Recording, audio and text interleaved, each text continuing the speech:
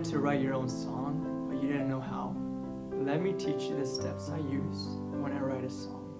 First, you have to decide if you want lyrics or just instrumental. Second, you have to decide the tempo. If you want a slow song or a fast song. Third, if you want lyrics, make sure you have something to write with and just write whatever comes to your heart. Fourth, play around with the keys, play some chords, play some melodies, see whatever sounds good to the lyrics you just came up with. Or you can do it vice versa. You can start with the music first and then the lyrics, or just write them both at the same time. Fifth, repeat what you just played so you can remember it for next time.